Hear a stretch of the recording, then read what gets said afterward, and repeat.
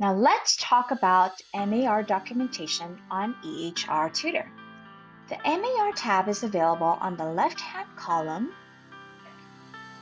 and this is where you'll find all of the medication available for your patient. Now let's document a medication that you've given today at 10 a.m. You have two options to document. One is via barcode scanning, and the second one is to manually input medication information. At the Sim Center, barcode scanning is available depending on your clinical instructor. Let us do our med rights. Let's check for right patient, right medication, right dose, right time, right route, and right documentation. We will then scan our patient and scan the medication. For our virtual simulation, or if the barcode scanning is not available, we will manually input our medication information. Let's look at our medication. We gave methylprednisolone today at 10 a.m. Click on the white box right next to the name of the drug.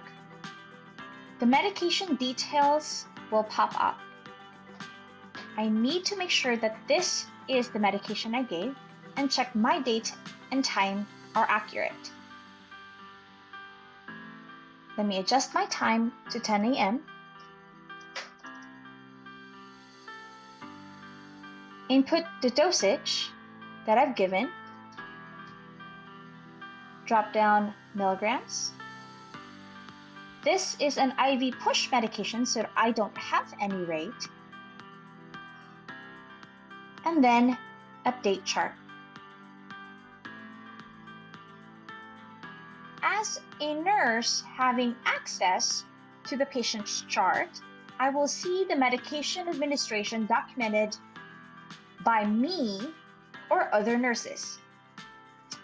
I can do that by hovering my mouse over the initials, and then I'll see what time it was given, by who, and what dosage was given. You have just documented a medication you have given on EHR Tutor. Thank you for listening.